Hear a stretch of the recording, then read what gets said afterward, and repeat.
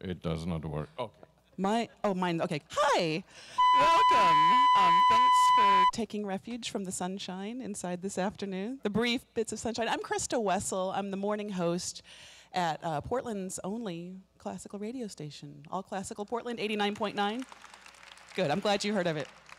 You probably heard of this guy too. This is Carlos Kalmar. Hi, everybody. Good afternoon. It's so good to have you back in Portland. We've missed you terribly. Well, I missed it too. I was 8 weeks on the road in, I think, 6 cities. I don't even remember. Most of the time working. And it's just so great to be back home. I mean, it was about time. I was so fed up with being hotel and their hotel and And also, aside from everything of being home and sleeping in your own bed, it's also the fact that I am allowed again to work with our own Oregon Symphony, which is my musical family, and it's just very good to be there. I want to thank you for hiring so many exceptional musicians in the last. You've been here for 10 years now. Oh boy, I'm an old. Happy anniversary. Well, yeah, getting there. Thank you. You have hired so many exceptional musicians. I sat here last night and enjoyed this concert, and my jaw was on the floor. Some really great playing. Oh, there is some amazing playing, and we continue. And every time there is a new musician on stage, I'm thinking like, wow. But I mean, of course, I hired, I don't know how many, 28, 29 of the musicians have happened during this 10 years. But I also, you know what, I give very, very big credit. The decision who is going to be hired is the decision of the music director everywhere, not only here in Oregon. And it's the responsibility of the music director to put his stamp and his vision there. But here in Oregon, whenever we have a musician apply for a position, we have an audition, there is always a panel of 9 musicians who help selecting the person. Technically, you can argue that they have nothing to do with the actual decision. However, the way we do things here in Oregon is after we go through all the audition process, we have an open discussion, and everybody, literally everybody on this panel has their own say. And I listen very carefully, and then I kind of summarize, and I say exactly what I think. And I would say that if you think there were 28 musicians that I hired, I would say that on 28 of them we agreed, the panel and I would say on 26 of them we agreed 100%. And the rest of the 2 we agreed maybe only 85%. We can live with that. So what I'm saying is this, in the end, which I think is very important in terms of leadership, you listen to the people around you, because we're talking about experts in music. I mean, I don't know everything, and you put a trumpet player in front of me, and okay, I know how it sounds, but I don't know what they do with the lips. No. It's been really nice. On the weeks that you're not here, we do the pre-concert chats with either the guest conductor or often some of these musicians in the orchestra. And just as today's pre-concert chat is being videotaped, some of the concert conversations I've had with musicians have been videotaped and are on the All Classical website. So in just the last couple of weeks, Jessica Sindel, I interviewed her. Mm-hmm. Marty Hebert, our principal oboist. So a lot of the musicians you see on stage, you can go back and research at allclassical.org. Well, that is one of the great things that actually we have musicians who can talk about the music that we play and who are very passionate about what we do. And I think that that speaks by itself for the interest also of the musician in the outcoming product. Before we get started talking about tonight's concert, I want to mention all these microphones you see all around. Something exciting is happening. Yeah, this is not only a concert that's going to be broadcast as a whole in this wonderful 89.9 All Classical music station, but we are also starting recording. The last piece on the program, the Walter Piston's Incredible Flutist, is one out of 3 pieces that are going to be the next recording, the 3rd recording that the Oregon Symphony is doing with me. I assume the end result will be out somewhere in October, November, give or take. This time, because we realized, which is a coincidence, that the 2 other recordings that we did were very heavy towards English music, kind of fun. American orchestra, European conductor who is not English. I mean, English is not my first language, and then English music most of the time. And this time, it's American music. Walter Piston. Next week we are recording Copland's 3rd Symphony and the Jazz Symphony by George Antheil, so check it out. This whole concert, though, from top to bottom, is fun, full of danceable rhythms, and has a really clever theme. I like the way you've strung these pieces together. Well, this is a program about circus and about gathering of people and people, let's say, celebrating the arrival maybe of a circus. And lots of vendors in big places. And there is one exception, which is the guitar concerto. The concerto for 4 guitars and orchestra, the Concierto Andaluz by Joaquin Rodrigo, is of course has nothing to do with a circus, but come on, 4 guitarists on a stage? It's a circus by its own. But in the end, yesterday we were, after the concert, our wonderful artistic administrator and I were talking about, is this too much of a kind in terms of circus? And I said, oh no, it's not too much of a kind, because you think circus and your mind goes in one direction, but trust me, you have the piston, which tells you in its own way, although it's kind of only condensed music of what Piston wrote. It's a ballet. And what you're going to hear is half the music that he actually wrote. It's an orchestral suite.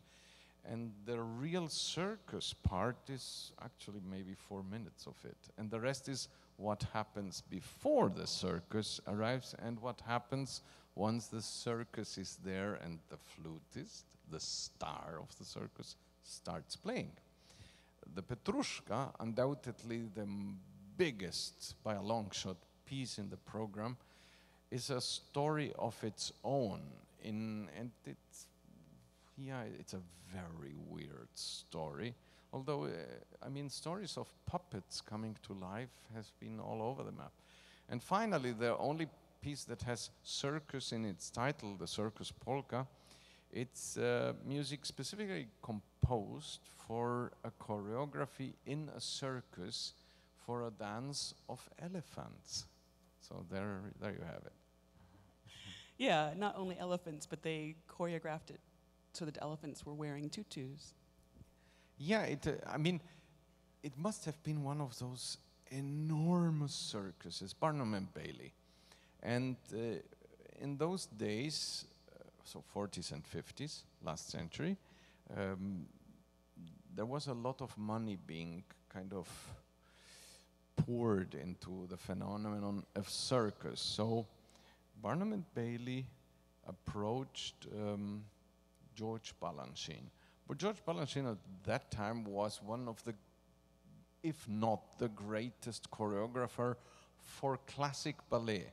In the last couple of years that I have been here, I very often went to the shows of OBT and saw Christopher Stoll just recreating sometimes classic Balanchine choreographies. Amazing stuff that is still very valid today. So Balanchine got a commission and to choreograph something with elephants. And he thought about what music can I utilize, so he thought, well, there is Stravinsky. Stravinsky is a little bit musically crazy sometimes, so let's maybe approach him. So I don't know whether he picked up the phone or they met, but the reports say that the conversation was something like, "Hi, Igor. I'm creating a new choreography and I need music for it, but the choreography is going to be a little polka for elephants." Stravinsky said, "Are the elephants young?"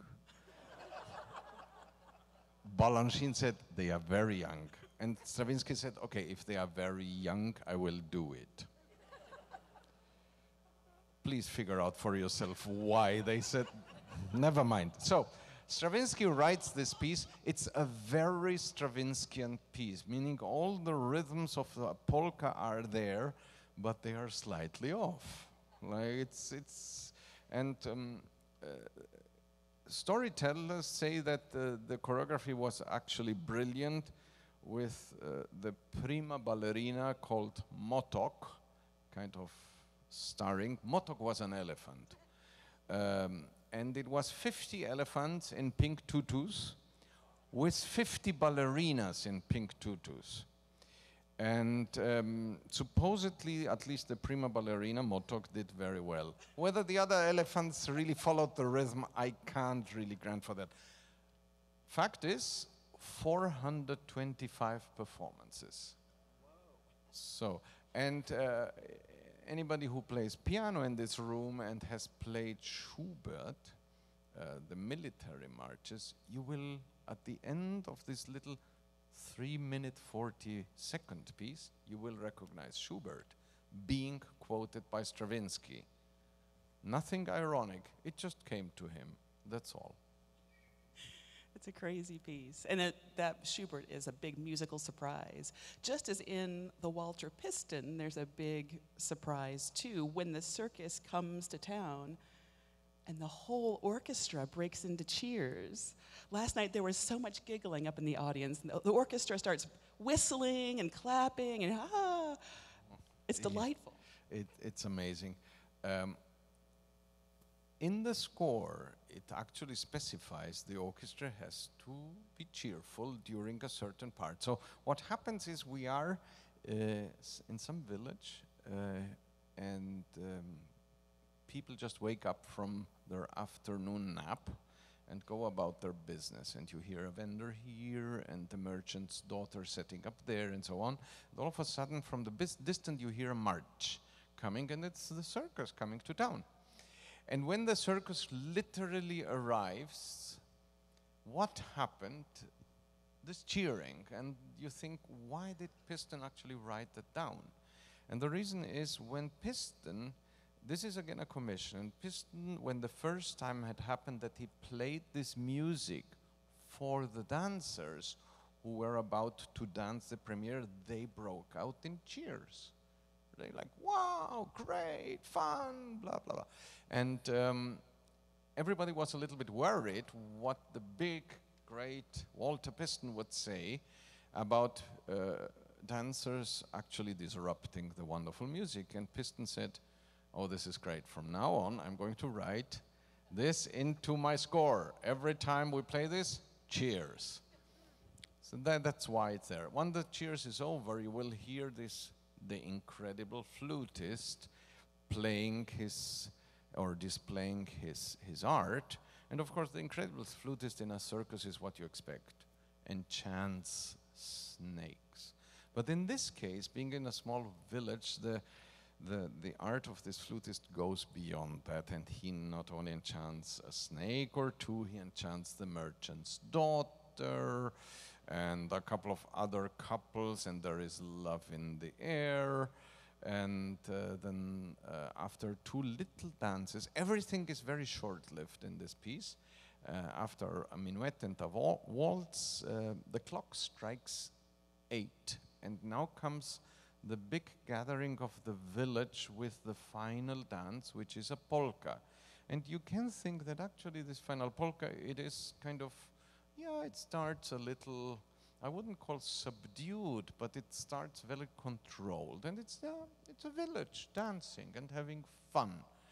But because of the power of the incredible flutist, uh, things, and because there is love in the air, things go completely crazy. And it gets very frantic, and with that, the piece ends. And The Incredible Flutist by Walter Piston, if we look at all the pieces on the program, is one of the more recently composed works, but that doesn't make it, the tonality is more romantic than modern, I would say. Actually, I mean, oh boy. Every time you ask me something or you put something historic on I am like, oh, what was written where? Okay, it's very clear. Petrushka is the oldest piece. And then we get into trouble already. Because I think that all three pieces are very close together. Maybe in the program I said, so I'm going not to make the Rodrigo was written in the 1960s. Yeah, exactly. The Rodrigo is actually the newest. I think that the Piston is before the Circus. But the interesting point in terms of harmonical language as a whole is the least modern piece is, by a very long shot, the Rodrigo. I mean, the Rodrigo is actually such a fun piece of music, so accessible. The rhythms are so incredibly clear. There is not even like, because I told you the Stravinsky Circus polka is slightly off. In the Rodrigo, there's not a single note that is off. This is a bolero, this is a sevillana, this is a zapateado, all traditional dances from Andalusia, which is southwest in Spain. And it would even be, you could even imagine the Rodrigo, aside from the rhythms, being a piece that was written 1870, harmonically speaking, if this composer wouldn't have had the idea of here and there, rarely, to write one or two notes that don't match. So everything is great harmony with a couple of wrong notes. Rare, but it's Rodrigo. And he does that pretty much in every piece that he writes. Also the more famous Fantasía para un gentilhombre, or even the Concierto de Aranjuez, his most famous piece. That's what he does. Everything is like, wonderful, and then like, really? And in this case, 4 guitars. So the oldest piece is the most modern sounding, Stravinsky's Petrushka. Yeah, the thing with, just to get back at what you said about Walter Piston, it's true. The language is slightly romantic I very often compare Walter Piston to the German composer Paul Hindemith, and the reason has actually not so much to do with their language. There is one similarity that I personally see, which is we are here confronted with a composer that really knows extremely well what he wants to say through his music and how to write it. There is no fuss. It's just very clear. You do not have to think about what he means. What you really have to think about is how to convey it. That's really tricky. Now the problem is that in both cases we are confronted with a composer who has a certain dryness in his way of writing. I wouldn't call it academic, but why on earth is Hindemith not more popular?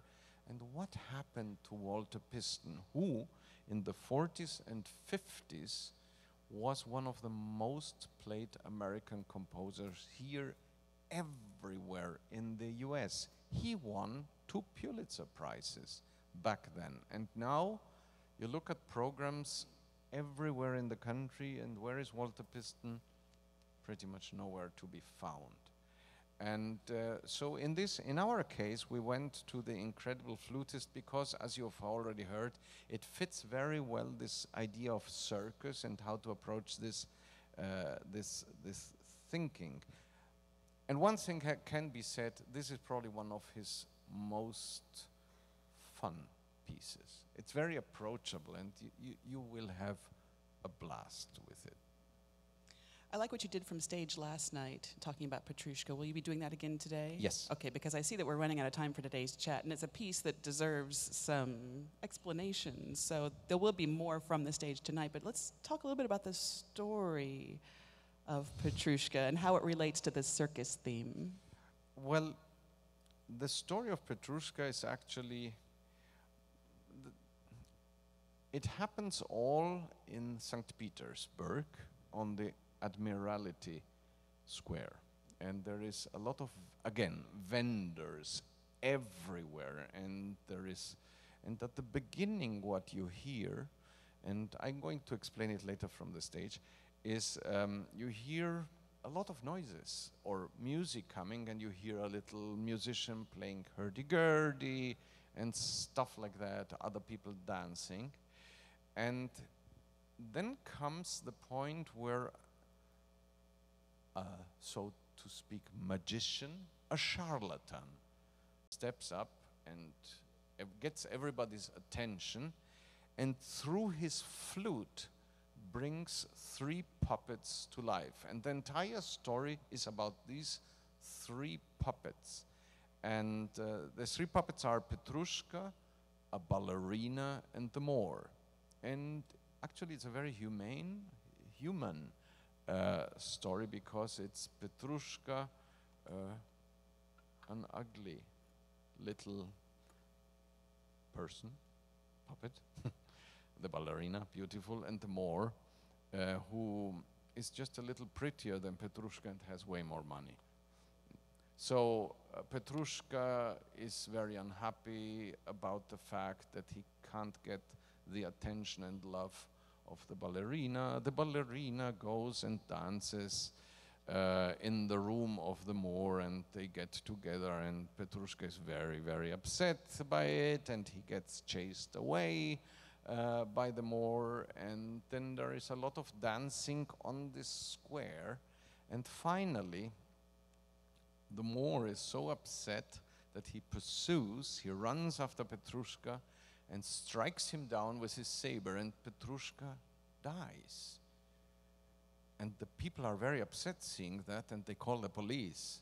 And the police comes and question the charlatan, and the charlatan says, well, but those are puppets. What's the big deal? So, okay, everything dissipates, everybody goes home, the charlatan cleans up, it gets very quiet, and the last thing you hear is actually played by the trumpets in amidst this very quiet of the night settling on St. Petersburg. You hear very distinctive, very eerie music by the trumpets, and that is the charlatan cleans up his things, and he sees on the roof of the next building the ghost of the dead Petrushka doing this at him and mocking him.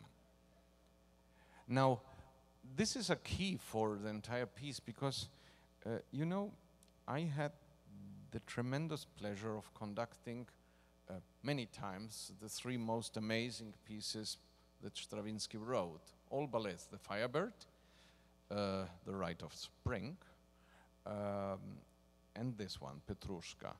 And I'm always surprised by the, how can I say, the reaction of the audience, because Firebird, wow. Rite of Spring, wow. Petrushka, okay. And that has only to do, trust me, it has only to do with the ending of the piece, because the piece ends slowly and very quietly. And so there is no real effect. And that's the entire reason, because the music is incredible. It's a little bit of a weird story, and the music is a little bit strange. Sometimes you will hear, and I told you the first time it happens is the charlatan gets everybody's attention through drums. The drums sometimes in the piece have the role of, like in film music, you know, in film when you have a scene and there is cut and something else happens, That's the role. It's like, cut the scene, let's go to something else. But the music is so incredibly colorful, so there are so many layers. So I thought, and you're going to hear it today in the afternoon, just before we start the concert, I will give you a couple of examples of what you will hear in the music, so you kind of can follow a little bit the storyline. Because I remember even myself listening for the first time to Petrushka, and first not reading the program notes, and second not really being able to remember what happens in the piece. And I was, after a while I thought, great music, I have no idea what's going on. But if you have a slight idea, okay, this is this and this is that, you're fine. Then it's fine, because you can, yeah, this is it. I remember Carlos told it, this is the Dansereuse or whatever it is. And then it works. And this is a piece, by the way, that Stravinsky wrote in 1910, 1911. So it's barely over 100 years old.